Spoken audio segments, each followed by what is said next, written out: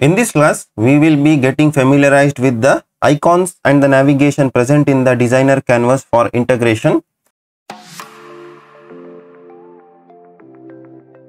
I have opened up one of our integrations which we had created in our previous class, that is first int. Now if you see at the top bar over here, we are having few icons and also on the right side as well. Now we will see one by one what this signifies. Now there is this selection mode. If we select this, by default it will be selected. We can click on these icons over here and we will be able to work on them. The same is been documented here in the documentation page, that is select elements in the canvas, that is for cutting and pasting purpose. Next comes this icons, that is a cut and the paste. So you can just select this and we can click on cut and we can paste anywhere. So it will enable the paste symbol for us. In our integration, this is a simple integration. We don't have much activities or the actions placed in the swim lane. So we cannot show you this cut and paste feature as of now, but in future we will obviously show this as well. So this is a paste symbol. So if you want to place anywhere, this will be enabled for you. That is, we can identify this with the help of the scissor icon and the paste symbols. Next comes the collapse all actions. I am just switching over to this selection mode now so that you can get rid of that cut animation. Now we can click on this so that it will collapse all the expanded actions. Suppose we are having a scope action over here. So if we click on that, it will all be collapsed. Similarly, we will have a for each as well as the switch actions as well. Next comes this layout section. Then we are having vertical section which will display the integration canvas vertically, horizontally and in the outline.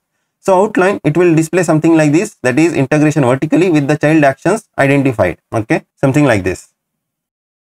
Currently it is in the horizontal view which we had selected in our previous class. If we make this as vertical, it will appear something like this. Now if you want to change it to the outline view, we can click on this so that it will come in this fashion. We can click on plus and we can add the actions what we want to add over here. Similar like what we do in the vertical and outline as well.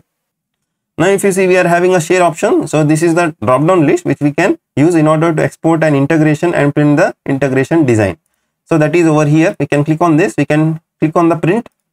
So we can print the integration canvas. So if you see over here, it is opening a print menu for us with the details like what it is doing.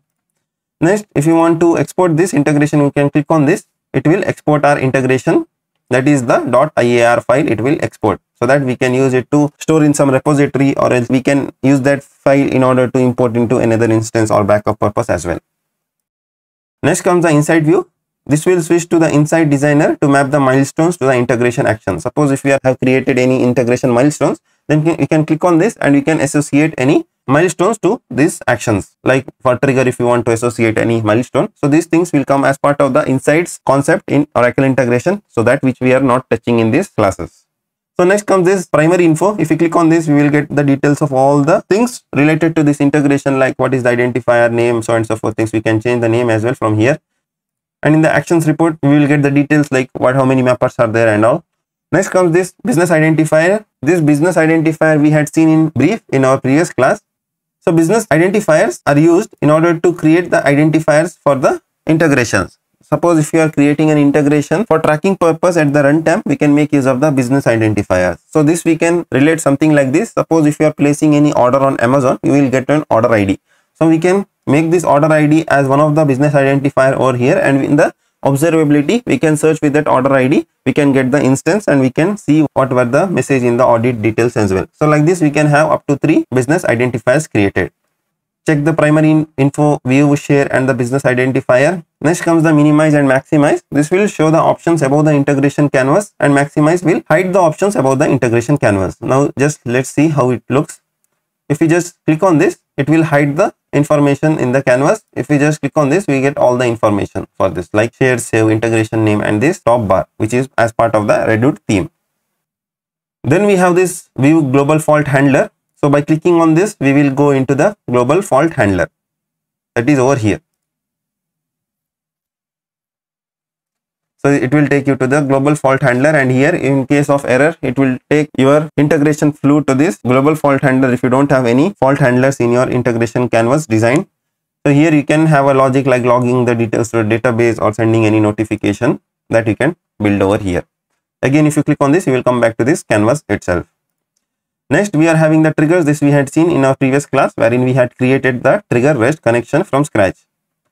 That is, by clicking on this, we can create the connections. We can click on this plus and create the connections. Suppose if it is a trigger over here, we will get a trigger symbol if your canvas is a new one. So it will look something like this icon. So currently it is showing the invokes symbol over here and not the trigger, because we have already created the trigger connection. So we can create the new connection by clicking on this plus connection and creating the connections of your choice. So next comes the action. So actions are nothing but these are the activities which we can make use in our integration, like assign action, B2B, data stage, logger actions, wait, if you want to throw the float, if you want to use the for each loop, parallel, scope, switch, while. So those things, if you want to call any integrations or the JavaScript. So these are called as the actions. We can just select here and drop it like this. So it will add the actions to our canvas. Next comes the global variables. Suppose if you want to create any global variables, then we can click on this here and click on add variable and create the variable of our choice. So difference between assign action and the global variable is, here we will be having the option to select the type of the variable, which we don't have in the normal assign actions. So these things are very similar to the previous versions of Oracle integration. There is no much change. Search, here we can search the actions or the activities which we have used in our integration. Suppose we are unable to locate a particular action. This is a simple integration which you have created, but in actual production or the real business use case, you will have hundreds of actions created in your integration, and you will not be knowing where to look for a specific action in your canvas. Suppose if you want to enhance that particular activity like a mapper or something, we can come over here directly and filter by the name. We will get all the details.